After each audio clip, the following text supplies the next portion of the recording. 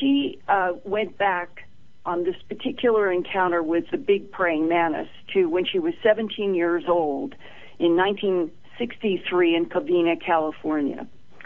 And she drew and described how she is taken from her room. Often she seemed to have some sort of light that came into the room, and in this case she ends up in a round sort of, well, let's just assume that it is some kind of a craft. It's not known because she did not have an outside perspective, but she's in a round room. And in the middle is a large container that seems to be filled with light. And the praying mantis tells her that he is going to put her through a translation of light.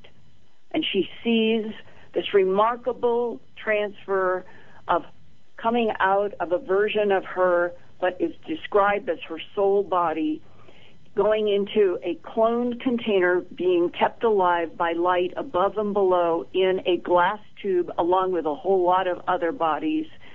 And she identifies herself, and it's communicated to her that she'd had rheumatic fever when she was a child, which she did, that her heart was damaged. She did not know that. And they explained to her and showed her what they were going to do, that they were going to have the body that was damaged, gone, die, but that her consciousness and her soul would continue in this clone body, and that she would know no difference.